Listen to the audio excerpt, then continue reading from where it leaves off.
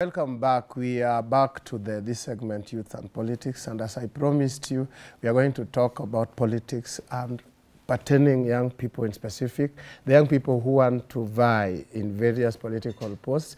And you hear people saying that elections this year is going to be about the youth. They're saying so because they're saying it's about the youth, as in the older people vying so that they can help the youth. So the narrative or the question is, can the youth vie for themselves, get those leadership positions, and then help themselves, like directly youths for youths, or youths helping other youths, or youths getting to top positions? And which positions should youths get to? Today I am in studio with two exciting people. Two people, very young people, who are not going for MCS, not going for MP, not going for women rep, but going for the top county seats, and that is senatorial seat and gubernatorial seat, believe you me, and not anywhere. One Nairobi and one Migori. It means one is going to replace, if they win, replace Senator Sakaja, and the other is going to replace Governor Obado. And these two young people are here with me. How are you guys? Happy New Year. Oh, it's still Happy New Year. Yes, yes. You're welcome to Y254. So I'm giving you this time to introduce yourself. I know you are Sorangotang. Eh? The last time you were here, you were in these social shows. And it's been a while. Eh? It is like 3 years. Oh, 3 years. 3 years down the line. Yes, that was in 2018. Yes. Now tell people who you really are and why you are here. First of all, thank you for recognizing that there's transition from the last time I was here to now. Yes. I think that is some progress. Eh? Yes. So by name, I'm Byron Nauko Ginga, and I come from Migori County, and I look forward to succeeding Okoth Obado. So I'm also glad to be back at Y254 after 3 years. Yes. Yes. Your social media handles, maybe, and maybe what you do now? I've been doing a lot of consultancy, political consultancy, but right now I'm doing it for myself. That's because right now, as from February, mid-February, I'll be purely or totally in politics down there, yes. We are coming back to that. Let's know. You've not said your social media handles. So for those who are in Facebook, my name is Byron Nauko. Those are in Twitter at Ogingo Uko. On Instagram is Governor Byron Nauko. Oh, yes. You've just become governor. Of course, in Instagram. I always believe whatever you confess, you possess. Okay. We are also coming back to that. Okay. Justin, yes. Welcome to Y254. Thank you. You so are much. Justin Misoka. Misoka, yes. Yeah. Tell people everything that you think you need to know about you. Okay. Thank you so much for this opportunity. I'm Justin Nyangono Misoka, the senatorial aspirant, Nairobi County, this year. I've worked with the young people for very long. I'm the founder and president of Youth Appeal Kenya. This is a national NGO that advocates for youth inclusion in social, political, and economic spaces in the country. And also I've served as the executive director of YALDA, Youth Alliance for Leadership and Development in Africa, headquartered in Gaborone, Botswana, whereby we bring young people and we connect them to mentors. And also at the same time, I represent young people at the African Union, at the APRM, African Peer Review Mechanism in South Africa. So we articulate matters of young people. Okay. Yes.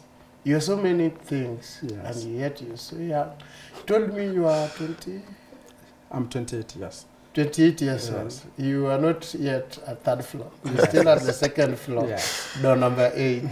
Yeah, yet you've done so many things. Yes. You've achieved so many things. Like there are organizations you've founded, the organizations you've led, international organizations. True. Can you tell young people why you moved this fast? One is commitment. And I do have a passion for young people, especially in serving and also articulating their issues, because for a long time, young people have lagged behind in terms of representation. And we need the same young people to speak the language of young people. So this is what motivates me to engage these young people and to serve and to work for them. Okay. Yes. Okay, that's nice. Let's come back to you, Byron. Yes. What have you achieved in life? Apart from you wanting to be a governor, why do you think you have, what have you done that now has motivated you to vie for gubernatorial seat? Okay, so I think I'll correct you. It is not about what I've done. It is what do I intend to do to change the society. Because maybe things I've done cannot guarantee or cannot equate me running for governorship. But I want to tell you categorically that when it comes to Migori politics, I have played a major role. What have you played? In Olobado first election, I was among the foot soldiers, the most vibrant youths who played a role in his election and even in his re-election. Did he reward you? It is not a matter of reward. Did he reward you? It is not yes a matter or of no? No. Okay, now go on. So it is not a matter of reward because most of the time, at that time, for me, it was the better option as compared to other candidates. But later on, you realize that when you support somebody and you don't really merge into his ambitions or into his visions, you find your way out. And since I didn't see much of what I believed in, I stepped out as early as he was swearing into office. So I realized, okay, fine, I can come back and do this. And that's why I'm presenting myself this time around, so that I take it from where he's leaving it, and also to implement some of the things that we discussed at personal level that he never even attempted touching on. Yeah, so when you, back to your question, when you ask me about track records that qualify somebody to office, we've been electing these guys, most of these current leaders, on track records. But once in office, these track records, they sublime. The personality changes because now the track records that we elected them to office with, we don't see them anymore. So as a youth who believes in the power of the youth and who believes that a transformation of the society doesn't belong to a certain category of people to lead us, I'm encouraging all youths that if 2022 is going to help us determine the destiny of this country, from where we come from the wards to the national level, then it is our pure mandate to ensure that we participate vibrantly and elect those who are going to put us a step forward. Yeah. No, why I'm asking, Mishoka, why I'm asking about Emotius, that all jobs in Kenya, almost all jobs, if you are applied, they need experience. Let me ask you, Kayesu. I'm a student of politics. Yes. That is what I studied, political science and public administration. And you realize whatever you're asking right now, experience and ABCD, so many times have the qualified, little experienced people been kicked out. And why this? Because even if my friend here is going for senatorial position, to an extent, we don't know his capacity once in office. But most of the time, people lock others out of bias and out of political euphorias that at the end of the day doesn't substantiate whatever they thought they were. Look at Sonko, for example. So can we give the little ones who are qualified first by education, because I'm very sure he has gone under rigorous training to have the courage to step forward to vie for Senate. Same to me. Because you're not if elected today as a governor, I'm not going to lead one man. I'm going to have a team of CEC members, a team of directors, a team of chief officers, and even the assembly to counter-check on me as the governor. So it is not about experience, because look at it, Kayesu, from what we've seen even here in Nairobi. When people were looking at Miguna, he was seen as somebody who has never contested for office, and but later on we realized that he was the best person for that office, because those who he was competing with had some political history that we thought they could go and deliver, but later on we realized they were not the same people anymore. One, they were incompetent.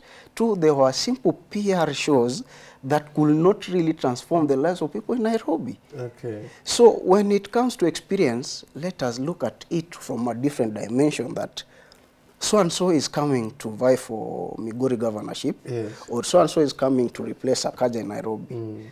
What vision do you have for the people of Migori, or what vision do you have differently from what Sakaja gave us as a package? And if it is like that, do you understand your role as a governor, or do you understand your role as a Senate? So from there, we see how we transition. Okay, I get you. Talk about this experience too. It's the main thing where youths are being curtailed. Yes. Like if you want to deny a youth something or some job, they will talk, do you have 30 years experience? You are 28, so 30 years experience means somebody who started working way back before you were born. Yes. Yes. So what I say, young people have experience. The experience that they don't have is the experience of stealing, the experience of, you know, looting public funds, and so on. You know, getting to elective post, be it senator, be it governor. First, as a senator, you are oriented by the Kenya School of Government. And after that, we do have some training by the Parliamentary Service Commission. So at the end of the day, all of you are at the same path. Yes. You understand legislations, how laws are made, you know, oversight, and so on. So the issue of experience is just, you know, a lame excuse to curtail young people from getting to politics. And so I should not be asking you what you've done, the way I asked Orangotan. So, but I should not be asking you for achievement. By the way, do you have some achievements you as just? Yes, I've done a lot, especially for young people. Yes. And I tell fellow aspirants, Yes. if you want to be elected, you need to tell us something about you. Yes. I was in university, Yes. I did this, you know, I will continue doing this. You need to have a history of leadership and service to community. Yes. Personally, we do have an informal settlement in Langata called Kuwinda. We set there a community library. And at the moment, we are serving over 500 students and pupils in the neighboring area. In Dandora, we engaged the young people in matters, you know, respecting the rule of law, and we took the legal aid clinics in Dandora. So you've just done a lot. Yes. We've had a number of them. Yes. Orang, you said when I asked you what you've done, you said you helped the governor get the seat. So you see, what I've done is I always like keeping things to yourself. Not to myself, because at the end of the day, the public will also ask me. Yes. So when it comes to Migori, I haven't done much for Migori, but I've done so much because in the last 5 years I've been in Nairobi, offering my consultancy services to Nairobi. But I think some of these policies I've been touching on, they trickle down to Migori in one way or another, because for some few, the last consultancy I did was with Plan International, and it was about the girl child and how to protect the girl child and ABCD. Yes. So it is a lot. But particularly when it comes to Migori, Migori is highly dynamic when it comes to politics, and even right now that we are entering into an electioneering period. But particularly, I have a lot of achievements that are really, for this show, they are not like to mention. But they are there. They are there. Okay, why my main reason for getting to this is to affirm that you have done something, and therefore you can also do further. You can, these seats you are aspiring to occupy, you can deliver once given. Yeah, so that can be evidence. Is there any other evidence that you can maybe deliver, that what can show the public that when you are given this seat, you are going to deliver? Let me just interject you. Yes. My friend has done a lot for the area he's coming from. Me, I started seeing the vision for Migori County when I was a student leader down there. Oh, you were a student leader down there. Where? Down where? In Rongo. Okay. So I've been there, I've interacted with people there, I've seen what they want. I even did my internship at the office of the governor, and I saw how things were being done. Yeah. And I even tried to change some of the things how they were being done. So if it is achievement, first, just getting into leadership itself, because leadership is a lot. Yes. You can attest. It is a lot. It comes with a lot of challenges, expectation. And what I want to thank myself for is all the governor aspirants whom I'm going to face. In one way or another, I've worked with them. Because when I was a student leader, I worked with the Honorable Dalmas when he was the area MP. At that time, I was a student leader. I worked with Governor Obado. I worked with Madam Denita Gatti. I worked with Pamela Odhiambo. So all these people, I've worked with them. So, but I don't see something tangible they are coming back with that is really going to transform the lives of the people. Meaning you've learned from them. A lot. Yes. A lot. And there are things that the better thing you can do for them. Justin, Yes. don't you think you are too young for this? No. No, you know, young people should not be, you know, the campaign merchants, you know, singing in political campaigns and so on. They must come to the table of leadership. Yes. And in the table of leadership, you are not invited. You demand your space. You demand your space by coming out and contesting for the position that you want to go for. And in Kenya, 60% of the population in this country are young people. But that is not reflected in positions of leadership, be it elective or appointive. So we need to get young people to come out to vie for various seats. And also another thing, our future is at stake. A lot. Things are not going right in this country. Our economy is in its knees. And the people who are suffering most are young people. A lot of young people are unemployed. And people who are going to solve these things, they're the same young people. Okay. Given the positions of leadership and governance, they're going to solve those issues. There are a question that I want both of you to answer. Yeah. About why you chose to go for the biggest post, one of the biggest posts in the country. Why didn't you try for MCA first? Okay, so or you MCA first? Immediately finish as answering, you should also tell me. You know, I know Migori County. It starts from somewhere called Opapo to as far as Sirare border, where Tanzania and Kenya meet. Yes. With how many wards? 40 wards. 40 wards. Nairobi, how many wards? 85. 85 wards. Very big, very vast, very populous.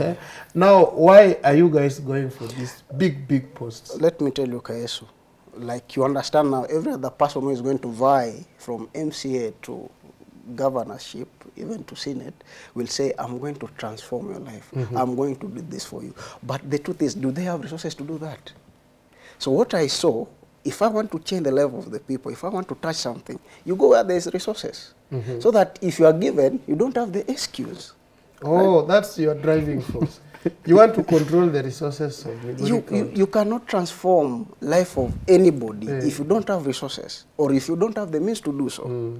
So one thing why I'm going for governorship is to go and do what I think I can do when I have that resource. Because at the end of the day, no leadership position right now as we speak, can we talk about it without a resource? That is the truth. If you look at what governors are doing, I think there are things that even you can do. And we can even do, as a young person who understands the issues affecting the youths, I can do it better. For example, the first schedule of the Constitution has highlighted functions of the county so clearly. But you realize to date, Migori County, we don't have even a newly constructed polytechnic.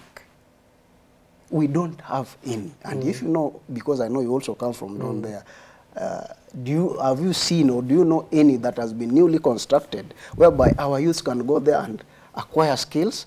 After acquiring skills, we now absorb them into the market system where they can now utilize the skills they've acquired. Zero. You have answered me. So you is to control the resources so that you can help young people. It is directly. Not true. I think you are misquoting me. It is not to control the resources. It is to utilize the resources effectively to transform the society. Because right now as we speak, there's a lot that has been wasted in corruption. There's a lot that cannot be accounted for. So if that is happening, it is our duty as the youths to rise up and at least challenge corruption and also offer an alternative leadership. We don't just dilly-dally with them by, I see most of these youth are carried away, yeah? If somebody gives them 1,000 and you go and heckle somebody, what's that? In the next few months or in the next few years, how is that going to help you? We are coming back to this heckling thing and youth. We are coming back to it. Tell us why you are choosing such a big seat. A big state.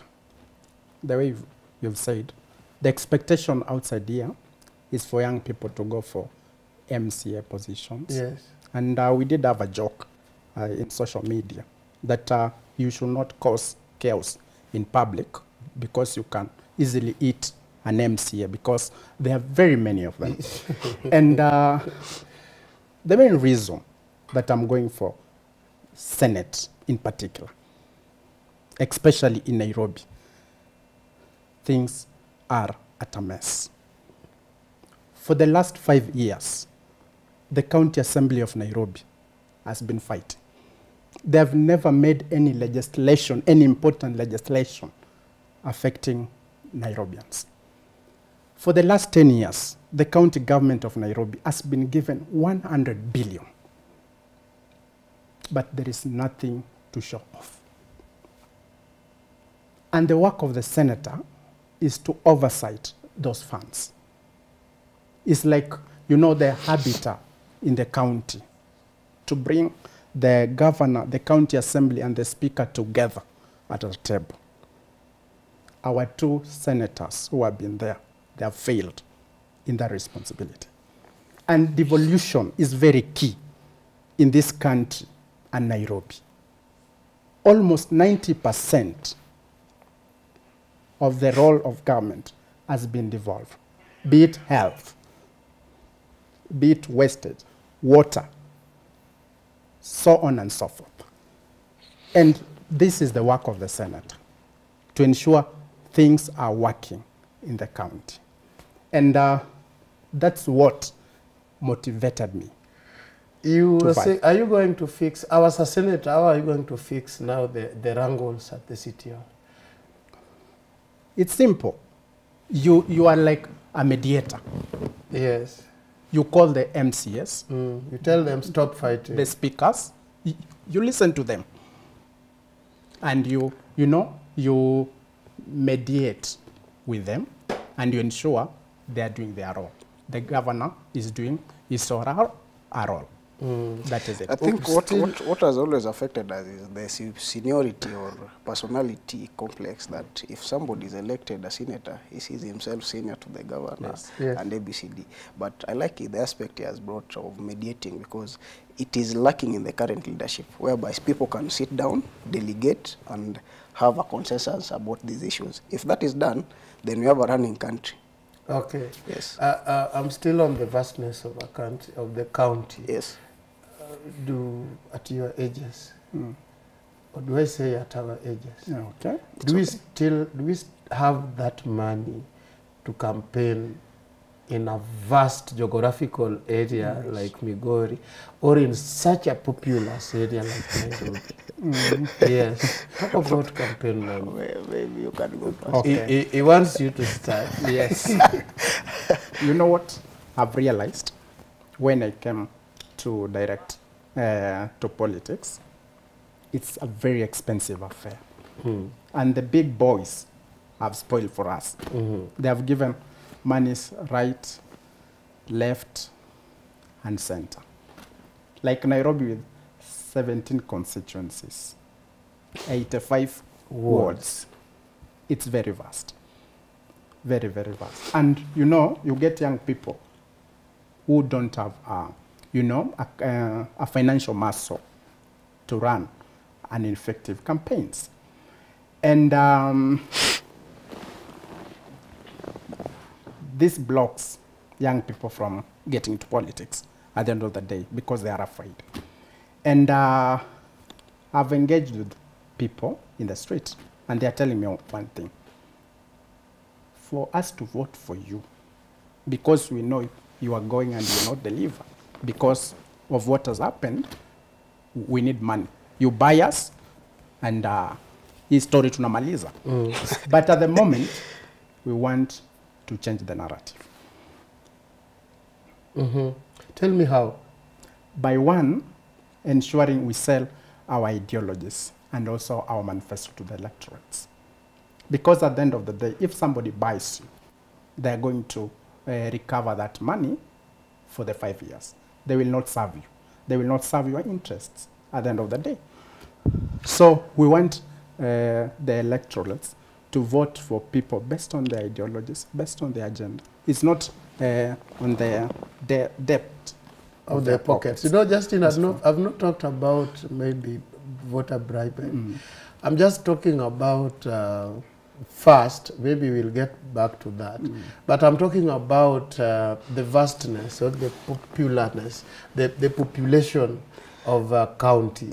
There are so many people. And for them to vote for you, you must like talk to almost everyone. Yes, everyone. So you have to move a lot and meet so many people. You can maybe paying for those meetings on the halls, filling campaign vehicles and all that. Do young people know this is why that is what is curtailing most youth from vying, because they don't have this money to move about. Curtail. Do you like you, let's get to Justin, ready to move and meet every voter in Nairobi and convince them to vote for you? Yes, I'm ready. Because when you get to politics, financially ready, you know, you have friends who see the value. Oh, you have friends. And they come on board. Okay. They sponsor your campaigns. And also you have some people that we have worked with, they volunteer in your campaigns. Excellent. Okay. Okay. Orang, tell me about you. Okay, so you are castigating us. No, I'm not castigating you. I'm just making sure that you are ready for this. Before you step into a senior position like the one I want or the one, you must plan and know your capacity. So if you ask me, am I prepared? Yes, I'm prepared. And two, sometimes some of these dreams or some of these positions, not everything is about money. Sometimes you only have to tell the people, but what matters is how do you tell the people, this is what I want, and what do you want, why do you want it? You understand? So I like the aspect that he has touched on, the volunteers and your friends, and there are people, I've seen it down there, there are people whom when you converse with them, you have a conversation with them, why you want this and why you think you're the best, then they just come in and say, okay, fine, for me, I'll do this for you. Okay. Right now. It is not for tomorrow, but right now. So this is it.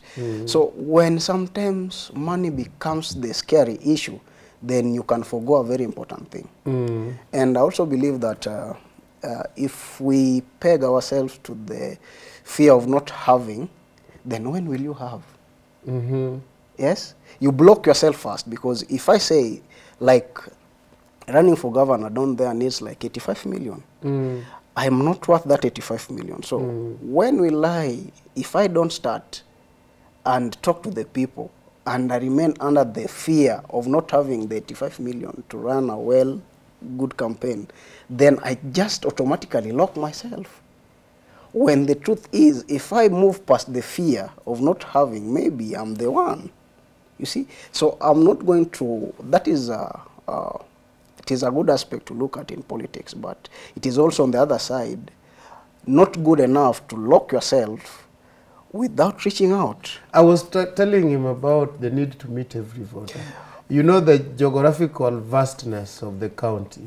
So, okay, so if you ask somebody running for MCA, they will tell you it is big and it is engaging and it is tiresome. are you going to meet all the voters in Migori and talk to them personally? Or you can never talk to each and every person. But the thing is, according even to the Constitution, the popular vote, you will be announced the senator after gaining or gathering popular votes. So the thing is, for us to win, you must reach at least a majority. So in that majority, they will decide. But if you want to meet like Migori, I know right now we are close to 1.2 million voters. You can't meet like, that will be some. But we purpose that at least every electorate must know what is going to, whom is going to vote. To vote, yes. The main aim of this show, Mr. Justin, is to convince or inspire a young person out there that whether they have resources or not, they can make it. Yeah. Okay, so can we, how can we convince, like, what can we tell the youth how to reach people maybe without necessarily going to see each and every person or organizing those vast rallies? Is there a way a young person can talk to a voter without now necessarily going to see them physically? I believe it is. It is possible. Yes. Technology has made it very possible. Like most people nowadays, they're in social media. We find our mothers there. But again, if you go down there, even in Nairobi, we have radio stations. Yes. Just talk to people. But again, I once worked with a doctor called Dr. Nyawade in Plan International. He says that just start. Even if you feel unworthy, just start. You never know. Just start. And the moment I shared with this guy, this Dr. Nyawade, I realized that some of this thing, it is us who block us from. And that's why if you bring the aspect of money, these people know, I call them cartels, they know that one thing, they fear talents, two, they fear competition. Yes. So the only thing that they have, And also they fear young people. They also fear young people. So the only thing they have is money that they use, but once, he said it, once they go, they'll pluck it back. Okay, let's talk about parties. Which party are you vying on? Which party ticket? So at the moment, I'm going independent. Independent? Yes. Which party are you going on? I'm still pursuing to vie with Jubilee. Oh, still? Yes, you are not settled there?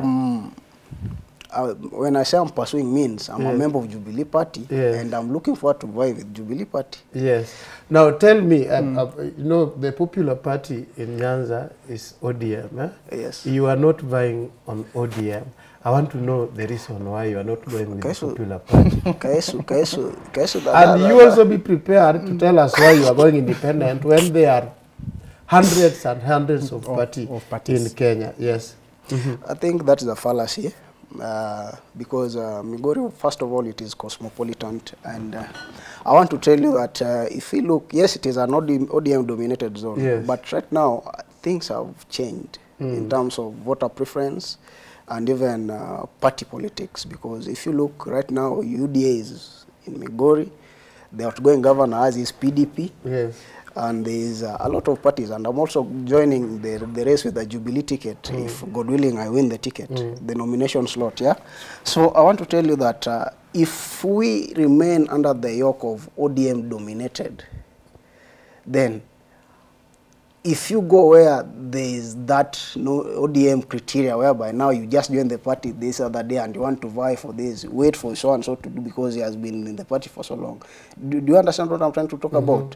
So. And that is also fear, because if it is a ODM-dominated zone, does it lock other people from participating because it is an ODM zone? Or why do I have a feeling that you just fear jostling for the party ticket? I don't fear anybody. I want the ODM guys to bring their candidate, the UDA guys to bring their candidate, and also I'm here from Jubilee, God willing. We go together. Okay, let me bring it to another angle. Is it easy to get ODM ticket in Migori to vie governorship? It is not easy. I saw it twice when I was with Governor Obada. I know what it takes to win an ODM ticket, and I don't want that stress. So why didn't you just say that you don't want to Because you see, sometimes to it is go embarrassing. through that competition. It is so embarrassing for as a young man. It is embarrassing. Eh? And you are still young at age 29. I've started crying that I've been denied the ticket. So I don't want to be a crying child. Eh? Yeah. Just tell us why you are not going for any party. First and foremost, you know, the way you said, we are not afraid for any competition in any party. We are more ready and willing, as long as the nominations are free and fair. But most of our parties in this country, they don't have that openness and fairness. Like in Kenya at the moment, the parties that we have, they are owned by some few individuals and cartels. So if you go to that party, you don't expect justice at the end of the day. I've been a member of a political party. We started it. We invested our time, our resources, and our everything in that party. In that particular party? Yes. Then? In between, we started seeing some issues about, you know, where do you come from? You know, being called by an executive director of a party and being asked, you know, we want to balance Nairobi. We want to give the governor position to a Kikuyu, a deputy governor, Kamba, a senator, Luya, and a women rep we will give to Kisi, you know? And you are one of the candidates in the senatorial seat. And you're being told, saying they are going to give it to another tribe. Yes, we want to balance Nairobi. So you wonder what will happen if we go to nominations. The answer is obvious. The nominations will be rigged. Okay. Until I was told by somebody authoritative in the party, Justin, what we'll do, just consider vying for an MCA seat. We will give you a ticket. How did you feel? Intimidated? I didn't feel intimidated. You know, our political parties are run by cartels. That's what you must know. People win nominations. Most of them do not win it fairly. Like this guy told you that if you vie for MCA, they will give you ticket, whether you win or not, something. Or not. And I think you remember the scenario in 2017 Nairobi between Ruaraka MP, TJ Kajwang, and Elizabeth Ongoro. Ongoro won the ODM ticket in Ruaraka, and she was told, wewe nye utafanya, go and look for another constituency. We are going to give you an ODM ticket in that new constituency. I like what you brought. I like what you have brought. Yes. You see, even in Migori 2017, we saw Dr. Chilayako announcing himself that he has the valid ODM certificate. On the other side, the governor who was defending the seat also announcing himself that he has the valid ODM ticket. In that confusion, tells you something about this party ticket and nomination thing. So, in this case, just imagine somebody telling you to forfeit whatever you've started, because me right now, I have not imagined being an MCA. Then you want to coil me to go, honestly, Kayesu. Even if it is... Our time is over. Our time, I think party politics is a whole thing that we need a whole hour to do. Yeah, because of the party democracies and all that, there's cries all over about it. You see, the thing is, just before you go, you leave it be. Those party officials and those acting in the interest of the party, we advise them to create an enabling environment for youths and also an enabling environment for newcomers. Because somebody can be an old dog, but zero. And I can be a newcomer, and I push the party agenda forward better than the rest who have been there. So let them create an enabling environment for both the youths and those who are joining the party. Okay. Let's talk now about girl child. girls are also youth. There are girls who are youths who are also very enthusiastic about politics. The perception out there is that ladies don't know much about politics. They don't want to get involved in it. In fact, during my introduction with a lady here, I was accused of like bringing the perception that girls and politics are not there. I've not seen girls coming out, your ages coming out to vie for big seats like you are vying on.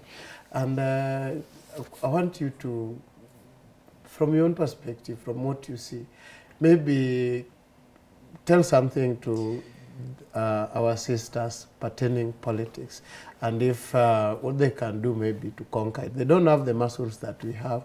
They may not sometimes maybe have the money we have, maybe connections, but I want you to encourage them, encourage somebody like Michelle to go for the presidency of Kenya, or to go for the gubernatorial seat of, I think she comes from Kiambu. Kiambu. Yes.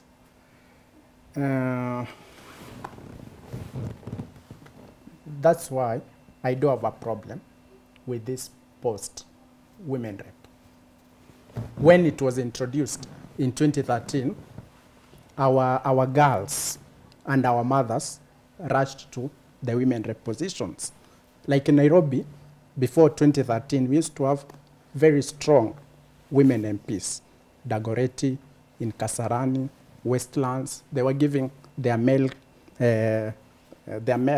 a lot of competitions.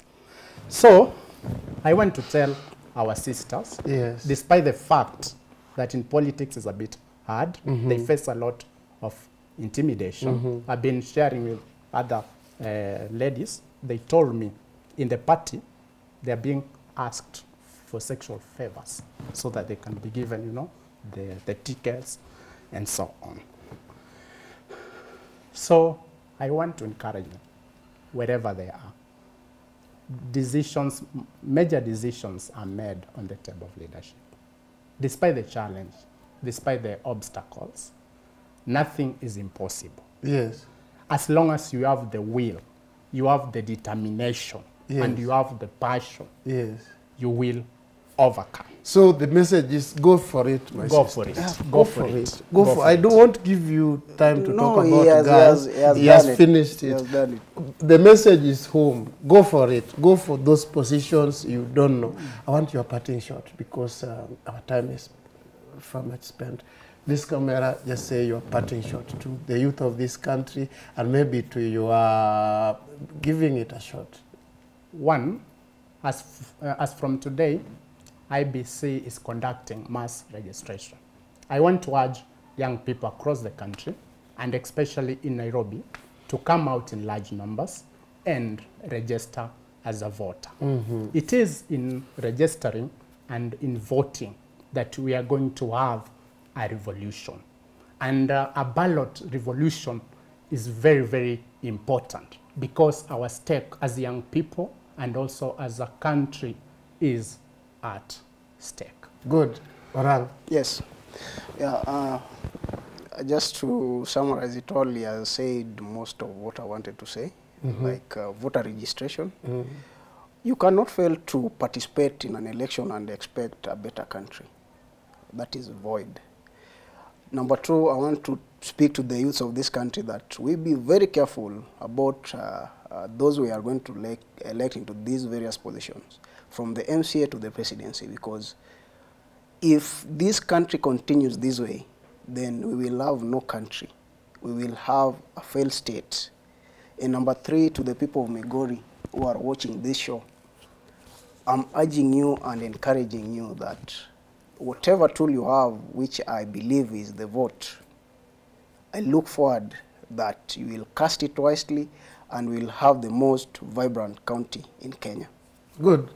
There is a paradigm shift from the time when youths were being told, if I will do this for you, I will do this for you.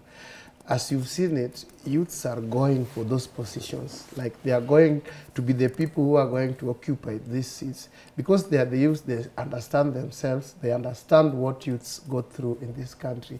So they are going to be a FUBU-like thing. FUBU means for us, by us, for us, by us. So if you are a youth out there and you feel like you can be a leader, especially those who maybe led, like the two I have here, who led in the campus. You can lead a country. You can lead a country, a whole country. You can lead a ward. You can lead a constituency. Or you can lead a whole county. So if you feel like you can do it, go for it. Those who can try, those who, like, you cannot do it before you try. So give it a shot. Be you a lady or be you a man, don't dharau your youth. This has been Youth and Politics, and next Michelle is coming back with the talk of the day about youths and January. Thank you. It was nice.